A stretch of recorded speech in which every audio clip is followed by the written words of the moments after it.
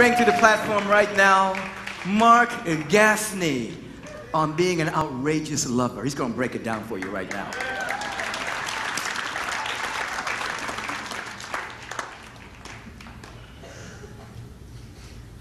Good morning. Good morning. Give me a good morning. Good morning. Yo. Yo's like the opposite of oi. I'm Jewish. We made it through the exile on oi, but yo is like a big thing. We're developing actually a lot of kind of new Jewish methodologies that are kind of, easier than the old stuff.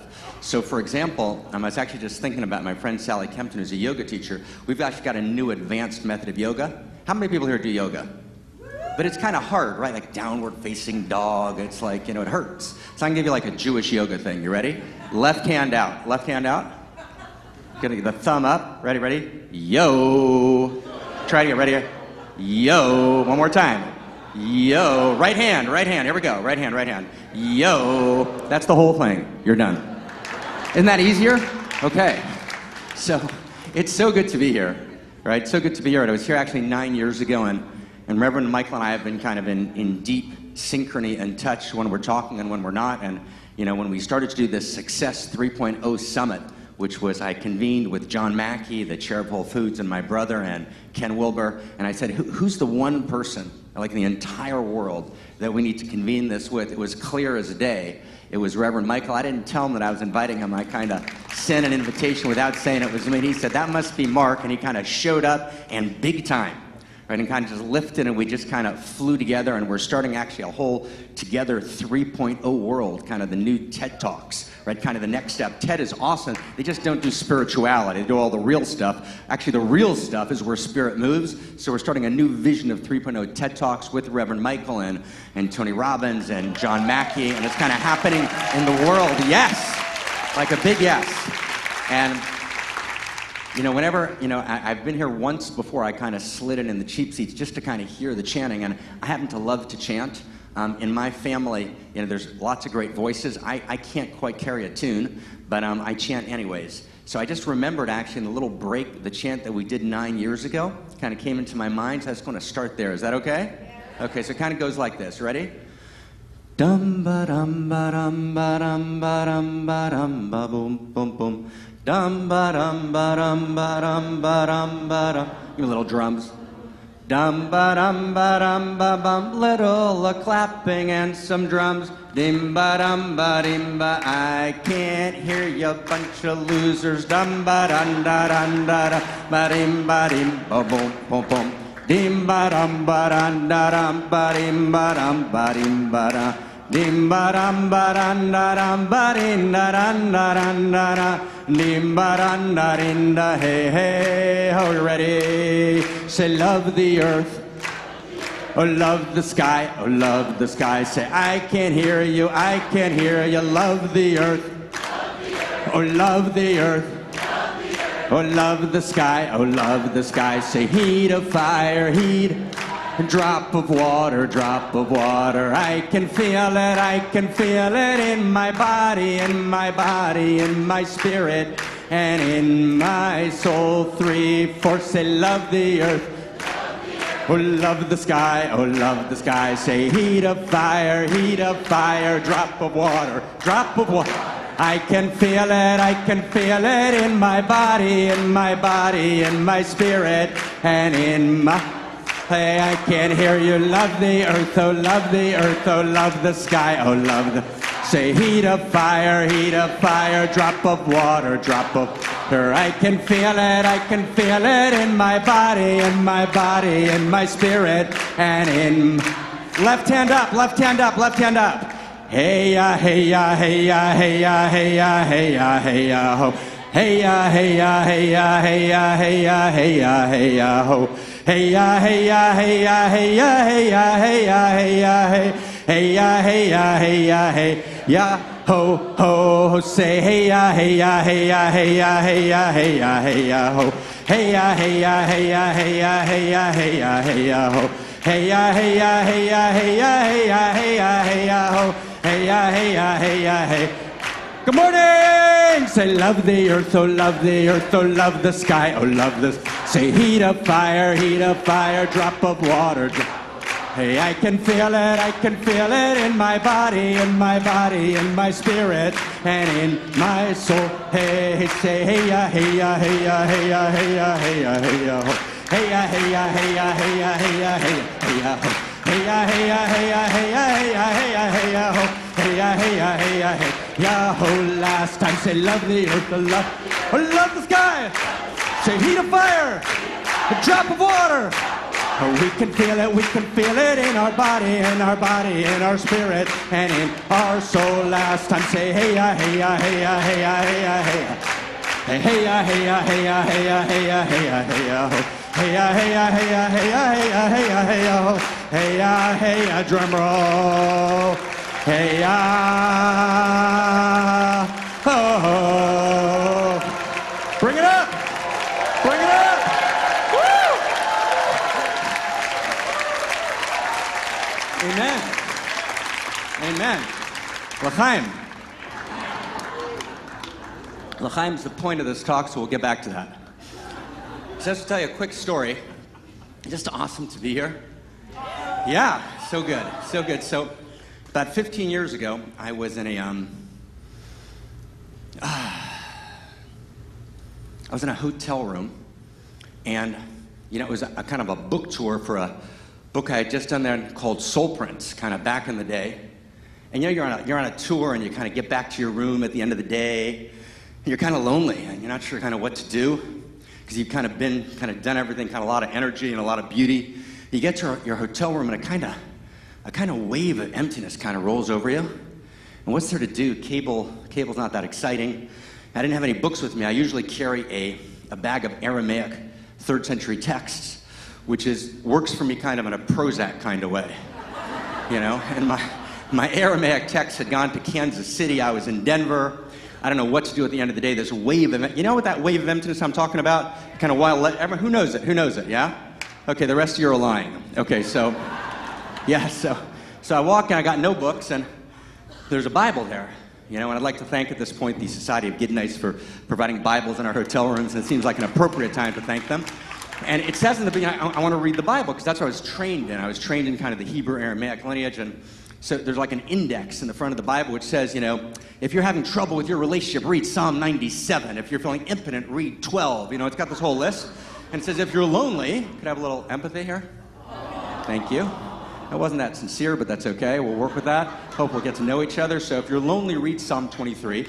So I went to read Psalm 23, which is, Mizmor LeDavid, Adonai Ro'eloach, Sar Bino Deshiar Bitseni Al Mei Menuchot, right? The whole text, yea, though I walk in the shadow of the valley of death, right? I fear no evil. And I finished reading, and I mustered all of the ecstasy of years of study, and I finished reading, and I was still lonely. Someone had written a phone number there. If you're still lonely, call Lola. So anyways, how we work with loneliness is going to be what we're going to talk about this morning, because actually, all the ways we work with loneliness actually don't work. Right? We all understand that there's something called loneliness that actually affects each one of us in a profound way. And you can be married in a great relationship and have profound loneliness. Right? And loneliness is something we don't admit. Right? We talk about all our issues in America on various television shows, and we admit, every kind of impropriety except for loneliness. We got so much to do on Saturday night. But actually, right, addressing loneliness, we have scripture on this, right? Lo tov hayot adam levado. But it's not good. After all the good of chapter 1 in the book of Genesis, remember that? And God saw that it was, remember? Good. God saw that it was? Good. Second day, God saw that it was? Third day, God saw that it was? I thought this was a Baptist place. Try this again. Fourth day, and God saw that it was? Good, right? Every day it's good, it's good, it's good. And then you get to chapter 2 of Genesis, and the apex of Scripture, it says, it's not good. The entire canonical text, there's only one place it says it's not good. The it's not good of chapter 2 of the book of Genesis stands against the good, all the good of chapter 1. It's not good. Lo tov hayot adam levado. It's not good for the human being to be lonely. So to get to the good, we have to transcend, we have to end the trance of loneliness. That's what I want to talk to you about this morning. And what does that mean, and how do we do it? And in order to do it, we've got to recover memory. You see, the Greeks said that the loss of knowledge is the source of evil. Theaetetus, Plato, right? But the mystics said the loss of memory is the source of evil. We have to recover memory, whether we're in addiction, right, to busyness and business as usual, or we're in addiction, right, to all the forms of substances that give us a feeling of pseudo-eros and pseudo-aliveness because we're not feeling the actual aliveness of our lives. We've got to be in a process of recovery. We're all recovering, and we're recovering memory. But then they tell us in the beautiful and awesome, gorgeous, fundamentalist world that you've got to recover the memory of the past. The old truths that we once knew. If we knew those, if we recovered the forgotten truth, then we'd be liberated, we'd be saved, we'd be redeemed. And that's half the truth, but it's only half. Because lots of those old truths are homophobic and they're ethnocentric, right? And they don't recognize full rights of the infinite dignity of the human being. That's every color and every dignity. It doesn't have the dream that Martin Luther King dreamt because that consciousness wasn't in the world. And if you read what Buddha, and I'm madly in love with Buddha, but you read what he spoke about women, you'll read and you'll say, oh my God, goddess, what was he thinking? Right? It's complicated, right? Right? Consciousness has evolved. We can't just go back to the old dream. We can't just recover the old story. We can't just have a memory of the past. We need to be the people who are birthing the memory of the future. Right? Hope is a memory of the future. Right? And as we birth that memory of the future here together, we are coding the noosphere. Right? We are coding reality with a vision of what can be born, because if God is anything, God is the possibility of possibility. And that possibility of possibility lives as us this morning and speaks as us. So from that place of infinite possibility, let's recover together, if you will, right, with your grace, right, with your goodness, with your truth, with your beauty, in service and devotion to you. Let's recover together, right, a memory of the future. So I want to tell you about a moment. We talked about loneliness, and about a moment, in my life. Some X years ago, when just kind of that sense of loneliness and just the outrageous pain of reality was so heavy upon me.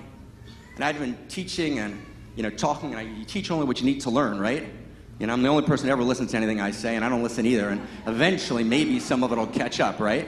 So I'm kind of teaching, right? And I get to this point, and I was, my actually internet wasn't working. I went to my friend's house who lives here, my friend in Monterey, California, who's here, because Sally Kempton, who's a yoga teacher, her internet was working.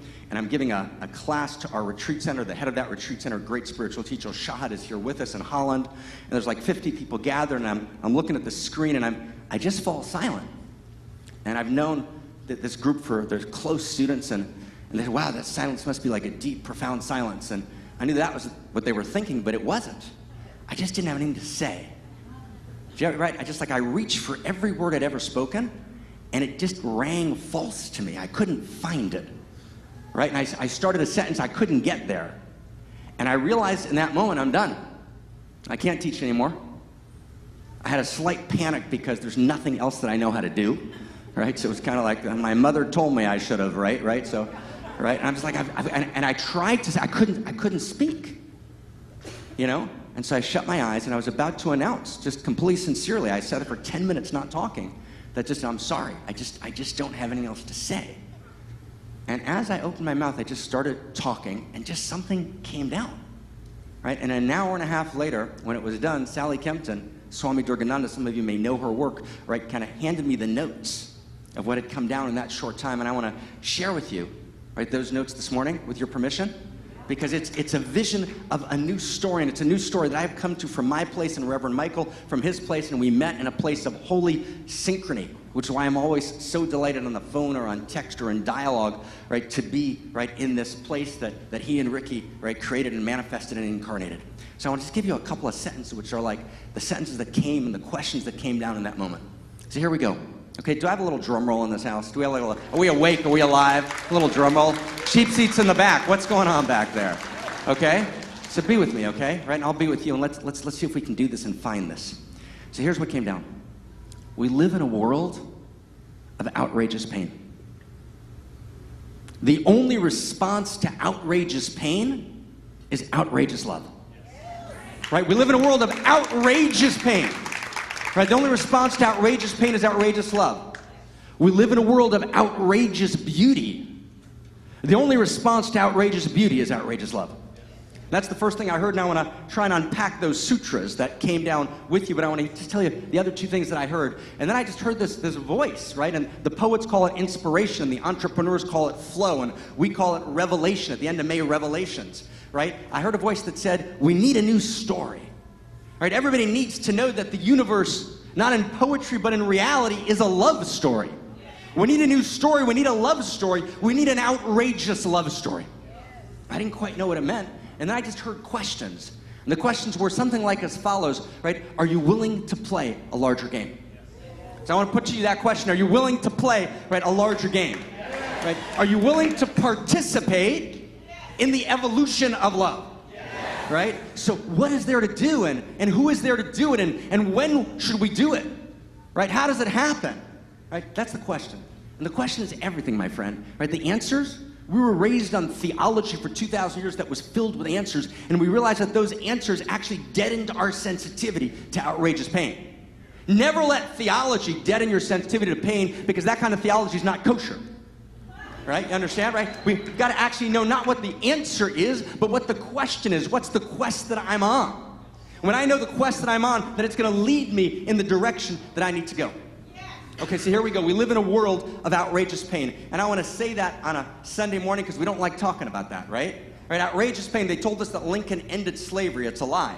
Lincoln began to end something in America that hasn't ended yet, right? But around the world, there are 4 times as many slaves as there ever were at the time of the Emancipation Proclamation. 17 million labor and sexual slaves in the world today, right? There are 17,000 children who die every single day, right, of starvation or malnourishment in the next 24 hours. Right? There are 17 million, right, children, right, who die every year. There are children soldiers, and then there are people all over the world who are brutalized. And it's many of us in the room, and it's a part of each of us in the room who are brutalized by loneliness, by the inability to find the full aliveness of our lives, and we walk around living those lives of quiet desperation, keeping that smile of radical positivity on our face, but it's not coming from within. And from that place where our eros of aliveness breaks down, all breakdowns in ethics take place. Because ethics and eros aren't in contradiction. All breakdowns in ethics come from a loss of aliveness. So we live in a world, my friends, of outrageous pain. But what's the problem of outrageous pain? So it used to be a theological problem. You get that? Theology. Let's work out how can God, who's omnipotent and all-powerful, allow for suffering? That's theology, right? That's not the issue anymore, right? We used to think about God as kind of the infinity of power. Beautiful. But now we've gone deeper and further. We've evolved consciousness, and we understand that the divine's not really the infinity of power, but divinity is the infinity of intimacy. Can you feel the difference between those two? From infinity of power to infinity of intimacy? So when we have suffering in the world, it's not a failure of theologic. You get that? It's a failure of intimacy. And how can I live in a world which is an intimate universe when that intimacy is so violated in suffering? So when we live in a world of outrageous pain, we can't deny the pain and say it's an illusion. Right, that's one school, right? It's Maya, it's an illusion. Well, that kind of hurts, my friend. That illusion's really painful. Or we say kind of it's punishment for sin. There's lots of, we got to say, we look at the outrageous pain, we say that's a failure of intimacy. So what do we need to do? We need to restore intimacy. How do you restore intimacy? The only response to outrageous pain is outrageous love. Outrageous love. So give me a hand for outrageous love. Give me a hand for outrageous love. Give it up. Outrageous love. Right? Outrageous love. And then ask me a question. Ask me a question. What's the difference? Why don't we just talk about ordinary love, right? Let's talk about ordinary love. Why do we need outrageous love? What's the difference between ordinary love and outrageous love? Right? I mean, the World Trade Center is going up. And one of the epic, iconic, tragic moments of this century. And we like to have a villain, right? The bad guy, Osama bin Laden. We put it all on him. We all get freed of responsibility, right? Right? We demonize him and we ignore the larger, right? So it's going down. The building's going down. Right? When do you say your sacred creed? When do your true beliefs and essence, when does it emerge? It emerges at the moment of your death. And people phoned home when we have the sacred texts. The sacred texts of this century are in part the cell phone transcripts of people phoning home in that moment, and no one read from Psalms. And no one recited the Shema prayer, and no one said the Lord's Prayer, right? And no one recited the Four Noble Truths of Buddha. Didn't happen. What did people say? People said, I love you. And 3 words, our sacred text. We've killed all the gods except for Aphrodite, the god of love. but we've lost the meaning of love. It doesn't take us home anymore. We talk about it, but we're not quite sure. When words lose their meaning, my friends, culture collapses. Right? That sacred text, I love you, ordinary love, doesn't take us home. What's the difference between ordinary love and outrageous love? The difference between ordinary love and outrageous love is like the difference between a very high number and infinity. It's everything. Right? Ordinary love, what we call love, is all too often, my friends, simply, right, a strategy of the ego. Right? I love you, you'll keep me safe. I love you, we'll be comfortable. I love you, maybe I'll get some sex tonight. Right? I love you, right? Maybe you'll do better in the divorce settlement. Right? I love you, maybe I'll have a place of belonging. I love you, I'll feel a little less alienated. I love you, someone's gonna listen to me besides my therapist, so I'll feel a little bit less lonely, even though I'll feel even more lonely afterwards because the words aren't ringing true. Ordinary love doesn't take us home. Right? How many people know what I'm talking about? You get that right? It doesn't take us home. It doesn't get us there, right? Because we make a bunch of mistakes. We think that love, we make three big mistakes about love. We think that love is a human experience only. Two, it's the experience of an emotion, energy in motion. What happens when it stops being in motion? Right? And then three, we think it's a particular emotion, which is the emotion of infatuation. Right? We're infatuated. So when we lose infatuation and the emotion shifts, we're kind of out of love and we fall down. Right? And we break down instead of break through. So what's outrageous love? It's outrageous love, my friends. Remember Tagore? That awesome Bengali poet. And whenever I mention a speaker or a thinker, and I say, do you remember him? Just nod. It just works better in the room. Let me try that again. Do you all remember Tagore? Yeah. Do you remember back there, Tagore? Yeah. Right, Tagore is awesome, by the way. If you want to just kind of bathe in the radiance of the divine, read Tagore. Tagore says, love, and he means ordinary love, is not merely a human sentiment. It's the heart of existence itself. Right? Outrageous love, says Dante, is the love that moves the sun and the stars. Right? Outrageous love is evolutionary love. Right? It's the love that doesn't begin with human beings. Right? If you make love a narrow human expression, dissociated and desiccated from the larger aligned context of reality as it truly and really is, that love is too small to hold or heal or transform anything. Right? Love is that which initiates the entire process. When Stuart Kauffman, the great physicist at the Santa Fe Institute, says that in the universe there's a ceaseless inherent creativity, motivated, animated by the eros of love, which moves the entire process. When you have quarks, you ever seen a quark? Quark's a subatomic particle. You just walk here in the parking lot, you're gonna see a few quarks walking around. You got a quark walking around, right? And it looks around, it says on the left there, whoa, there's another quark. He's kind of hot, right? And they get together, and a single boundary forms around them, and something new, undeniably new and emergent is formed, that love births, which is called an atom. That's not human love. That's where human love comes from. Then atoms come together, they're allured. Right? Why didn't the universe just stop at hydrogen? What's moving the entire process? What's the fifth force of the universe, as the physicists are now calling it, which drives everything, right? Which is beyond randomness. Right, which is actually the initiating and animating eros energy of all that is, that makes atoms come together and form complex molecules, and molecules form cells, and then cells awaken, and they form kind of there's early plants and then later plants, right? And plant is fully intelligent and alive, right? And then it forms kind of early mammals and later mammals and a neural net and a neural cortex, and it goes, right, what's driving all that? What's making all that's called emergence theory in science. That's the movement of love. And what is love? Right, think about it. Love's not just this narrow little thing between you and me. Right? That thing between you and me is an expression of the driving eros of reality that unfolds everything and all that is. And without that force, what is love? Love is the eros. It's the movement towards greater and greater levels of mutuality, recognition, connection, union, right? Embrace. And that force of love that moves us towards higher and higher levels of mutuality, recognition, union, and embrace is the eros that drives all that is. Right? So if you actually open up the eye of the spirit and you check systems theory and chaos theory and complexity theory and the inner depths of quantum theory, as it comes together for the first time in history, you realize that the universe feels. And the universe feels love. You realize that love's not hard to find, love's impossible to avoid. You hear that? It's impossible to avoid. You realize that in every single second of reality, every single part of you is drenched in divine love. And that actually, we spend our whole lives, my friends, waiting for that one person. and we put it all on them. And we look across them and everything, all the trauma and all the woundedness and all the addiction, all the pain, and in my family, maybe the Holocaust as well. It's all there, right? Will that person say, I love you? We put it all on them.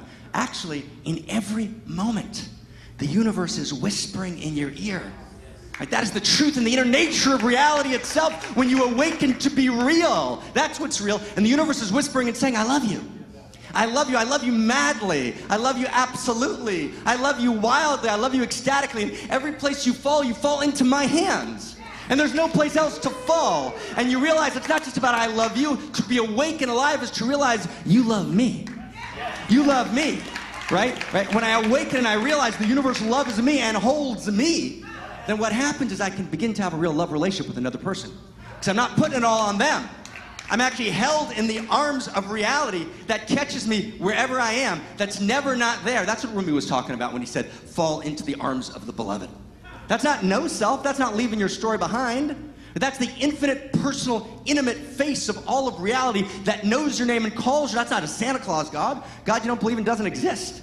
Right? That's the personal face of the infinity of intimacy, knowing and calling your name irreducibly, gorgeously, saying, I love you. And if you want to be awake and alive, well, here's a sentence for you, okay? Take responsibility for your own arousal. You got that? You're just waiting for somebody else to do it all the time. But actually, you've got to do what the Kabbalists call itaruta dilatata, arousal from below in Aramaic, which means, right, I say to myself, you love me. I say it to the universe. When I say it to the universe, then I can say it to the person next to me. You're not waiting all the time. Did they say I love you? Did they say I love you? No, you look at the person and you say, you love me. So how about this week? Why don't we sign our letters to each other, you love me. You into that? Good? Give it up big. You give it up for you love me. You love me. You love me. Right, you get that? And I've got to know that. And if I don't know that, then I'm here parasiting with you. Will they love me? Will they like it? Do they like the talk? Do they not like the talk? Right, really? No. That's a mess. You love me. Right? Done, right? You love me. Right? Right? And I love you madly, wildly, ecstatically, filled with awesome delight. Okay, so what do we got to do? We got to awaken as an outrageous lover.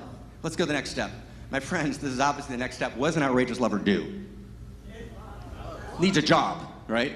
Well, love, right? But not ordinary love, right? Right? Outrageous love. Just give you one more distinction just so we get this. Right? Ordinary love is you're always trying to get something.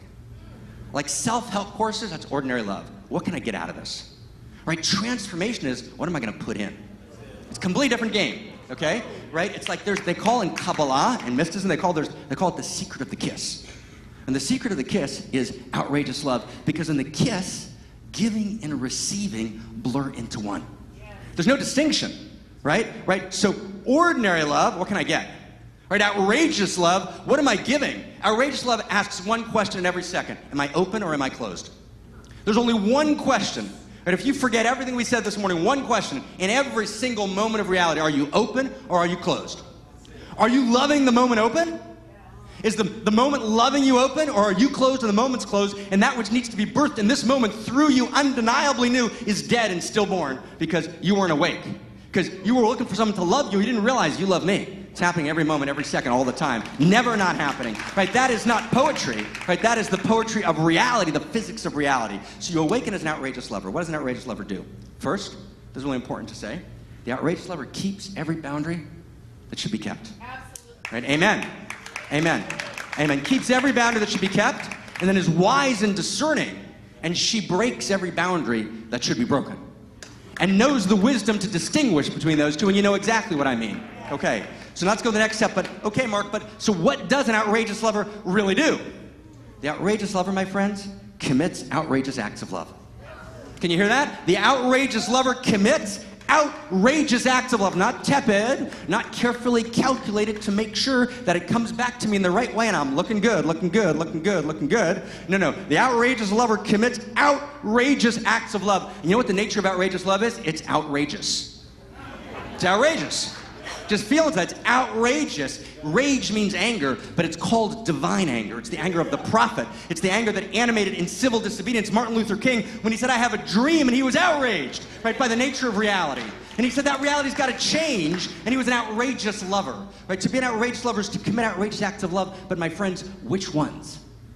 That's the big question. right? Which ones should you commit? There's so much that needs to be done, my friends. How do you know which ones to commit? So here it is. The outrageous lover commits the outrageous acts of love that are a function of his or her unique self. Now get that word unique self, okay? You with me? And this is where Brother Michael and I, right, met in the Dharma in about 1,000 million places from completely different places, and hear the resonance and hear, right, the one in its unique expression, right? So what is unique self? What is unique self? Unique self is the answer to that second question we asked. What's the question? Who are you? And my friends, right, the most important question I ever ask myself in the morning, who am I? Ramana Maharshi, inquiry, who am I? Right? Who are you? And the answer to that quest I'm on the answer to that question, everything rides. Right? Is life but a walking shadow? Right? Is it a poor player that struts and fruts its hour upon the stage, heard no more? Is it a tale told by an idiot, full of sounds, fury signifying nothing, Shakespeare, Macbeth? Or is life a response to this question of who am I? So who am I?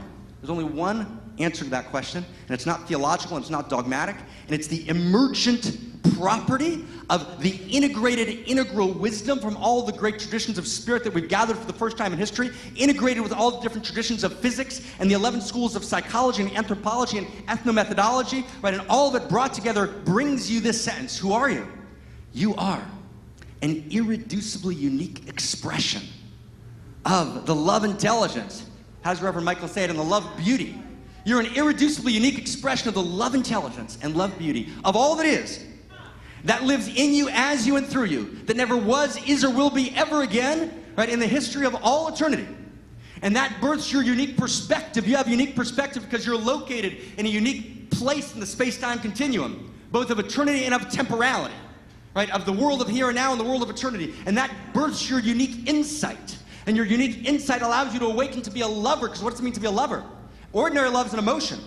Outrageous love is a perception. Perception.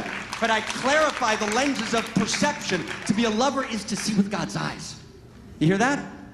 Right? To be a lover is to see the other person how you imagine correctly in your holy imagination, because you've gotten over the crisis of imagination that sees you in your smallest and you see other as God sees you. To be a lover is to see with God's eyes. Right? So outrageous love is not an emotion. It's not an energy and motion that dies. It's a perception. It's to see with God's eyes. Right? So you have a unique insight, and your unique insight births, my friends, your unique gift.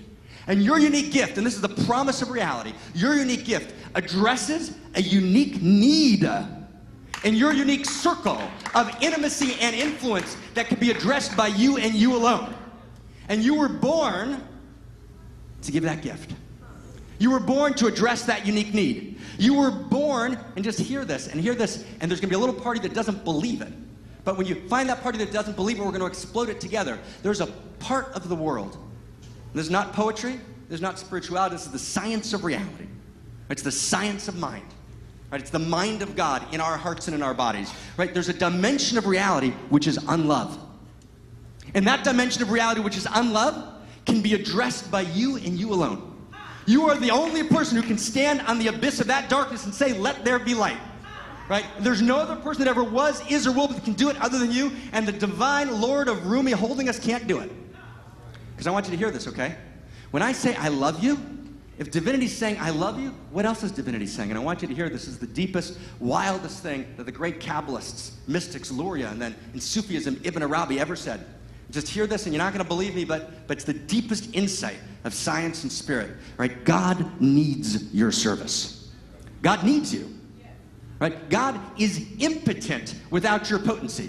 God cannot potentiate without you incarnating your potential. And what it means to love someone is, I want you to hear this, is to need someone. I know it just came into my mind right now, and I'm going to date myself. You remember that old 20th century movie? Remember the 20th century, there were movies? And this is a city that knows something about movies. And it was called Rocky, $225,000. How many people saw it? Come on, come on, come on. How many people saw it? Twice. Let's hold this right here, okay? So if you remember, there's a key moment in the Rocky. Rocky's kind of, there's another fighter. What's his name? Apollo Creed. Who's the better fighter? Apollo Creed, hands down. And Rocky's got to fight Apollo Creed, you know, and there's this kind of wild scene, and he can't find it, right? He can't find it. And he has a girlfriend, love interest, Adrian, right? And there's a certain moment where he kind of just can't do it. He's given up, and he wakes up, and he says, Adrian, I need you. And then the music starts going, ba-da-da, da-da-da, right? You're kind of running up the courthouse steps because you wake up when you say, I love you means I need you. And if divinity is crying out in every second, I love you, then divinity is saying, I need you because your deed says God is my need, right? And there's no division between them. And not to know that our deed is God's need is to be dead, right? It's to be impotent, right? It's not to be awake in any way. So feel into this with me, my friends, okay? Let's find it, right? What does an outrageous lover do? An outrageous lover commits outrageous acts of love. Which outrageous acts of love do you commit?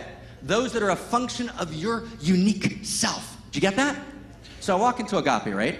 I'm saying, like, I'm running this think tank with Wilbur, and Reverend Michael just joined our executive board. I'm doing my thing, and I walk into Agape, and I say, man, this scene's awesome. And then Ricky's singing, and I feel even more off tune. This is awesome. I say, man, I wish I could be doing this. It means I'm not in my unique self, right?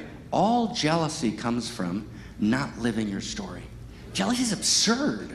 It's the nuts thing in the world. You're jealous when you say, I'm not in my unique self, right? It took 13.7 billion years for reality to have a Agape experience, and it wasn't supposed to be, right, running this church. Who's supposed to run it? Reverend Michael. He was born to do it incarnation after incarnation. And when I walk in and I awaken as my unique self, I can say, man, in devotion, right, I can love the moment open. And I can be delighted, I can be ecstatic. And then we go and do 3.0 together, and you've never seen 4 days, right, of egolessness. We were just in total sync, just totally loving each other, right? Because we could love it open, because we were living in, when you're living unique self, jealousy disappears, it's gone. It makes no sense. I mean, can you imagine I would say, hey man, I want your DNA. Hey, like your immune system's a lot hotter than mine, right? Maybe I could borrow it for a little while, because those green drinks have done a good job. But it's not just about the green drinks. Actually, what uniqueness is, right? I want you to just do a little meditation with me for a second. You got a second with me?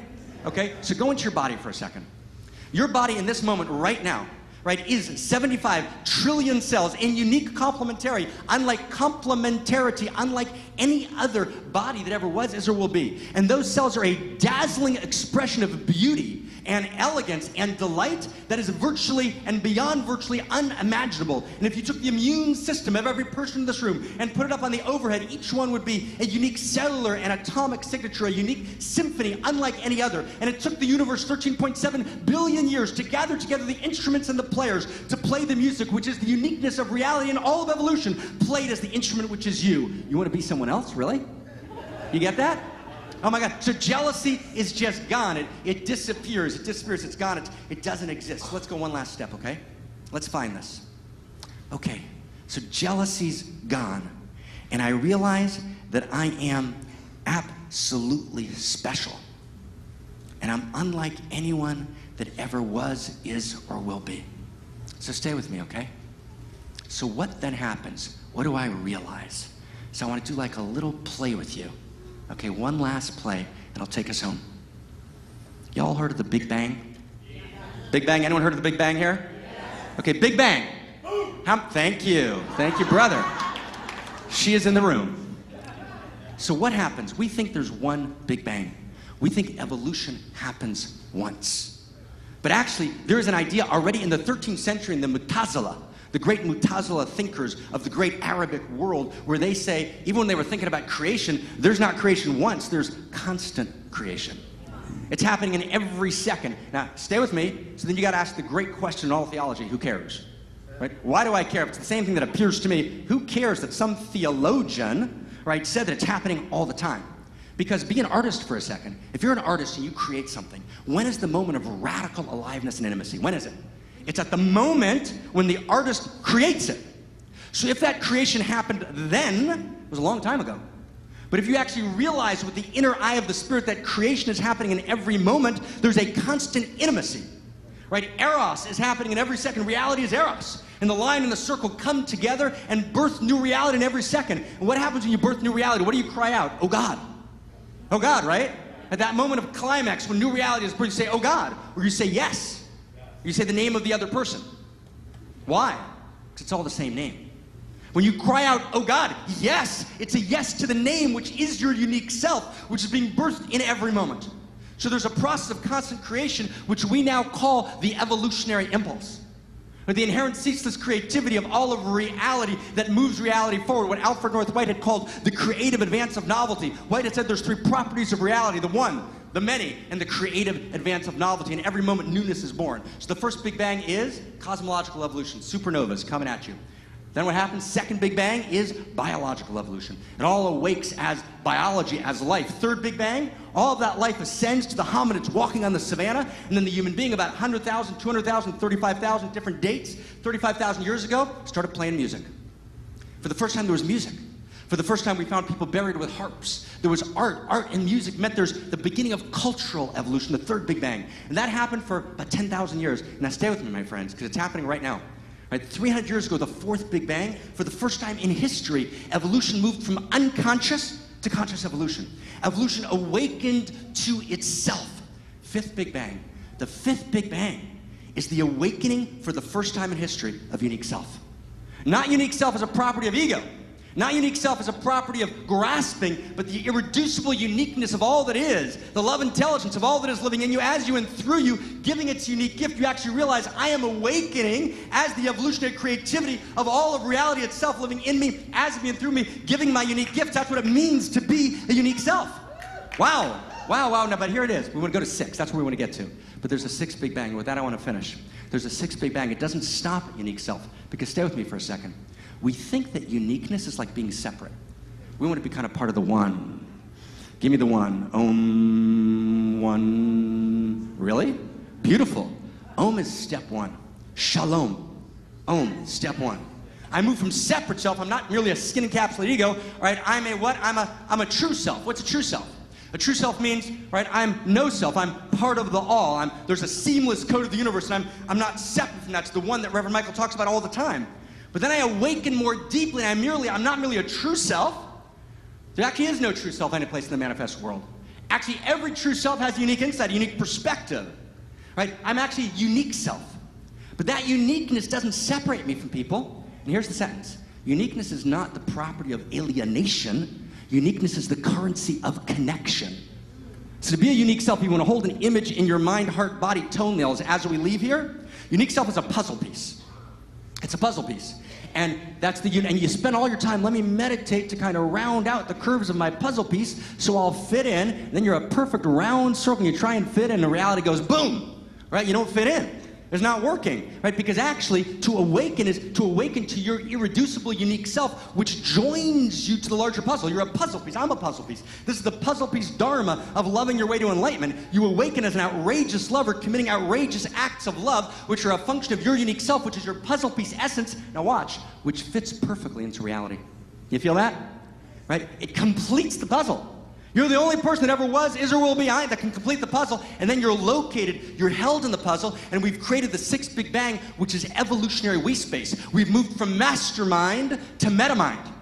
We've moved to collective intelligence. We've moved to a new vision of unique self-symphony, where we all come together as outrageous lovers, and we don't rely on the corporations, because the corporations aren't going to do it. There's some conscious capitalism happening, John Mackey, which is a great step forward. And there's still crony capitalism, which is all over the place, and the big government's not going to do it either. We need big government. We need social welfare programs. But the government, right, top-down is not going to do it. Top-down corporation, top-down government is the old world. The new world is, remember that movie, what was it called, The Imagination Game or something like that? What was it called? Turing, about the Turing computers. Imitation Game, thank you, I knew there was an I. The Imitation Game, Turing machine, the first computers, the code cracker, right, of the Nazi codes in World War II. So Turing wrote an essay called Morphogenesis. You got nothing to do tonight? Read it. It's the most awesome essay written in the last 50 years. Lots of mouth, don't worry. And what he basically says is that we live in a self-organizing universe. You ever seen an anthill? How many people have seen an anthill?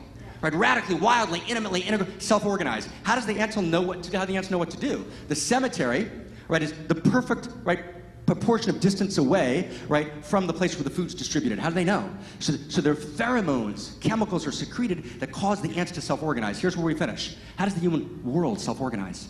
It's self-organized in accordance with our unique self. Right? My unique self is the strange attractor of uniqueness that calls me to give my gifts. So let's finish in 2 minutes, right? 1 minute. We're probably 1 minute over. I don't even know the time. All right, so here we go. So we're doing an outrageous act of love. You with me? We're going to finish with an outrageous act of love? Okay, so here it is. Very, very short story, okay? Right? It is the day of Yom Kippur, the Day of Atonement. And the master says to the congregation, I have a secret which will allow you to deceive the angel of death.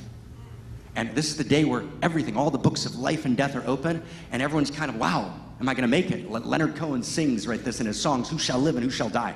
Right, the great mystical day, and the high priest enters the Holy of Holies of the temple in Jerusalem. He says, I've got a way you can avoid the angel of death.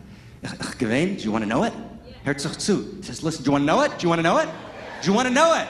You got to want to know it. You got to want to know it. You want to know it, right? So he says like this. He says, turn to the person. I'm going to invite you to do this. And let me just say it, and then if you're up for it, let's be outrageous lovers. This is outrageous what we're about to do. If you turn to the person next to you, and you say, I'm not willing to be written in the book of life without you. And the angel of death is totally confused and l'chaim to life. So if you're willing, look at the person next to you. Look at the person next to you. And if you're up for it, repeat after me. The person with the longer hair goes first, right? I'm not willing to be written in the book of life without you. Person with the shorter hair, I'm not willing to be written in the book of life without you. Every human being has a story. That story deserves to be lived and prayed. Amen. Amen. Amen. Amen.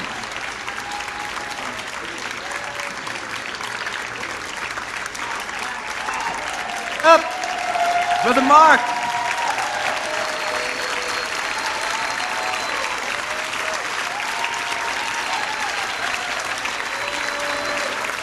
Outrageous loving is happening right here at Agape.